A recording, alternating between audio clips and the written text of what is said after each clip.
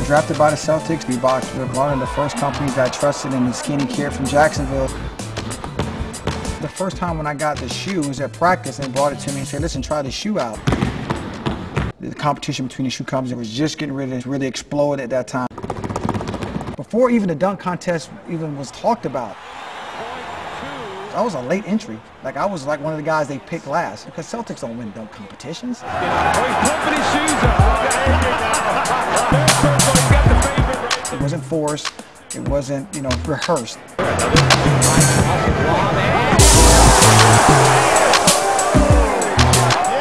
To this day, I'm identified with one shoe and one shoe only, and it's a Reebok pump.